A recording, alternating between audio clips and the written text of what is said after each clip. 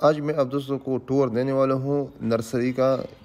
इस नर्सरी का green house जो रात के टाइम में बहुत ही खूबसूरत लुक दे रहा है और प्लांट्स जो है वो इस तरह लाइट में बहुत ही अच्छी लग रही थी। तो मैं सोचा क्यों ना आप दोस्तों के लिए एक वीडियो रिकॉर्ड कर लूँ जल्दी से।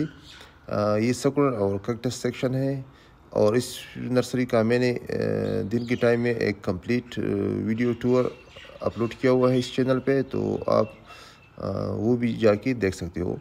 तो चलिए यहाँ से शुरू कर लेते हैं। ये है कुछ सकुलेंट्स और मैं इस तरह करता हूँ कि जल्दी जल्दी दिखा देता हूँ। अगर मैं इस तरह के एक प्लांट उठा के दिखाता चाहूँ तो फिर वीडियो बहुत लंबी हो जाएगी, और क्योंकि अभी टाइम है ये नर्सरी बंद होने का।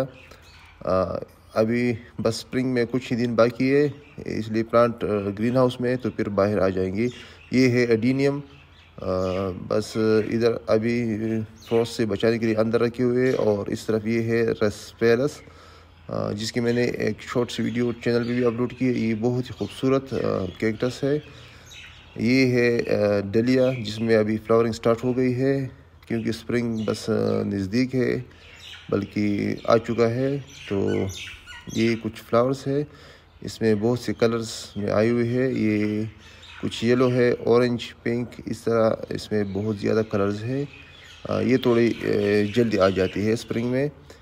इसके बाद मैं थोड़ा उस तरफ भी दिखा देता हूँ कि और आगे क्या है। तो ये है एयर प्लांट्स और साथ में ये है होया, हार्ट शेप होया वेरीगेटेड वाला, क्योंकि इसकी जो लीव्स है वो इस तरह हार्ट शेप होती है। इसमें एक ग्रीन आता है, एक वेरीगेटेड, जो कि मेरा फेवरेट है। और इस तरफ दिखा देते हैं कि और क्या है। तो इस तरफ ये है हैंगिंग प्लांट्स में इस तरफ ये स्पाइडर प्लांट है, जो कि बहुत ही अच्छा लुक दे रहा है, खूबसूरत हैंगिंग पॉट में।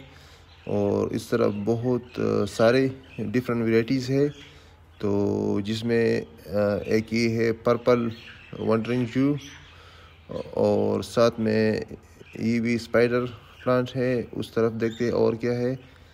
तो इस तरफ ये भी वंडरिंग जू है, और साथ में कुछ और कैक्टस सकुलेंट है। तो इस तरफ थोड़ी लाइट कम है, अभी इधर थोड़ा अंधेरा है, तो यहाँ प्लांट सही नज़र नहीं आ रहे हैं। तो इस तरह करते हैं कि मैं उधर से घूम के वापस आता हूँ, जो कि फ्रंट है। फ्रंट साइड पे सही लाइट है, इस तरफ इतनी लाइट नहीं है।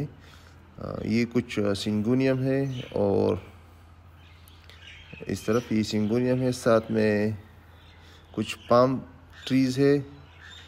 और इस तरह करते हैं कि चलो वापस ही फ्रंट पे जाते हैं। फ्रंट में थोड़ा लाइट अच्छा है, इधर इतनी लाइट नहीं है, तो बिल्कुल डार्क है, तो कुछ नज़र नहीं आ रहा है इधर इतना ज़्यादा। अभी नाइट का टाइम है और विंटर है, तो इसमें फिर अंधेरा बहुत ज़्यादा हो जाता है। इस तरफ आते हैं आगे, और क्या है इस तरफ। तो ये भी हैंगिंग प्लांट है, स्ट्रिंग ऑफ बनाना, और इस तरफ ये जेरेनियम है हैंगिंग। और इस तरफ और क्या है, ये भी